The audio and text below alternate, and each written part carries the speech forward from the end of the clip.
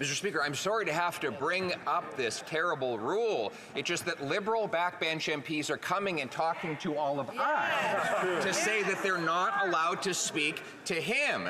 And they're wondering if I could perhaps pose some questions on their behalf. Mr. Speaker, I guess they can't get anywhere with the current Prime Minister, so they'd rather talk to the future common sense Conservative.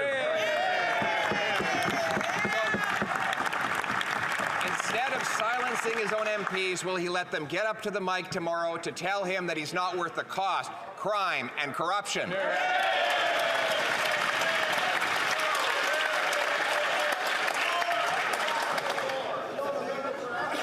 The Honourable Leader of the Opposition.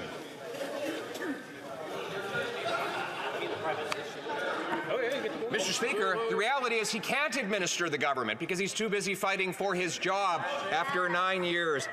Even if his MPs know it. He broke immigration, he doubled the debt, doubled housing costs, doubled crime, doubled the cost of living in a home. He wants to quadruple the carbon tax that's already forced 2 million people to a food bank, 1 in 4 kids to hunger, 25% of Canadians to poverty. Canadian food prices up 36% faster than in the States. StatsCan says we have the biggest gap between rich and poor in our recorded history. His MPs know that he's broke the country. Will they call a carbon tax election so we can fix it?